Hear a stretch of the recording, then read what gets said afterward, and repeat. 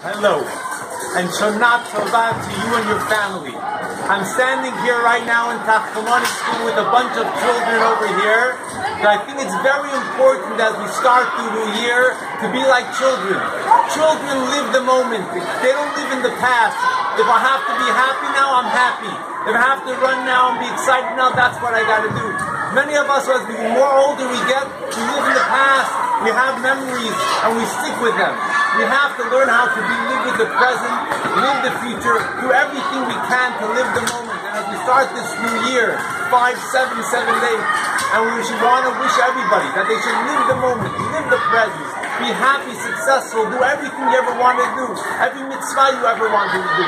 And through that, every single one of us, all our families will be blessed with Shana Tova Mitzvah. On behalf of my family, my wife Sarah, and all the family, behalf of the entire community, I want to wish you and your family a happy, healthy, and successful year.